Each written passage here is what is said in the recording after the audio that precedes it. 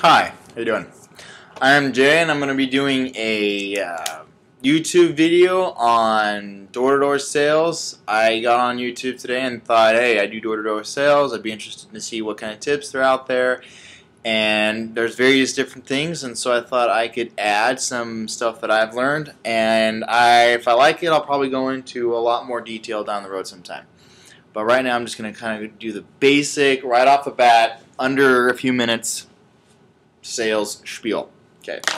To break it down, what the sale is for me is level 1, level 2, and level 3. Pretty much you've got your intro, your body language, making the people like you. Second of all is the product of what you're selling, what it is, how it is, and what you're going to do. And then level 3 is the close. You can't have a level 3 unless you have a level 1 because you got to be able to talk to people. So it's really important to be able to conform. I use that word conform because I really feel as a salesman you are conforming to the needs or the body language of the individual at the door. If you're talking to an elderly lady, you slow yourself down. You talk softer. You bend over a little bit. Conform to what's going on. Someone just won $1 million and they're excited, they're at the door, you talk to them, you follow that body language. Whatever the case is, older, younger, all those different levels, everybody has an aura about them, an energy, and you want to be able to match that as best as possible. You are the likable guy. You are the salesman. One thing that it really blows me away is when I hear people go out and talk to a car dealership or something, and they come back and they're saying things like, yeah, he wasn't even a salesman, it was great customer service. And I'm thinking, wow, he's that good to come across as non-threatening, not as a salesman. If you can come across as not a salesman, you're gonna get sales.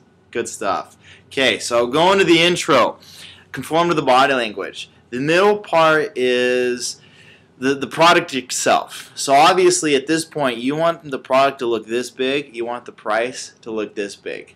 Okay? There's a difference, however that works. Price or product's this big, price is this big. Okay? So you really want to emphasize the need and how it's going to work. A lot of times people will break down prices, so in dollar a day or whatever the case is. That's good stuff. While I'm in the intro or level 2, I really close quickly. People say you've got 30 seconds before a customer loses interest or you don't win somebody over. I say you've got 10. I say you got 5 seconds. It's quick. You need to get there. You need to conform to the individual right off the bat. Point out the need. I'll point out that other people in the neighborhood are having problems or whatever the case is. Other people are doing it, so let me suggest why we can do it for you. And start selling the product. The reason I jump into my close really quickly before that 30 seconds and I close within probably 10 to 20 seconds is the fact that when you close people, it forces them to bring out their concern and it forces them to say yes or no to you. The more time you spend at the doors, the less time you get to talk to other people down the road. So you kind of want a good rhythm. You want it to be quick, but at the same time, you want to be able to make sure that you are selling the individual. So that's over time. I think you can learn how that works. Okay, and so when you get to the close, after talking to the individual and demonstrating what you do for the first few seconds, you close them. And how I do it, to give an example, for pest control specifically, I'll talk about how I'm going to be servicing the neighbors. I can come by and service my customer. What's a good time? Boom, the close right there. So I've introduced myself. I'm telling them what I'm doing, and that I can come by and take care of them. And so it doesn't work with everything. I understand that, but the close, the sooner the better in my mind, because it really forces that concern to come out. So you've got the intro, conform to the body language. Stand to the side. Don't be threatening. This is more threatening of presence.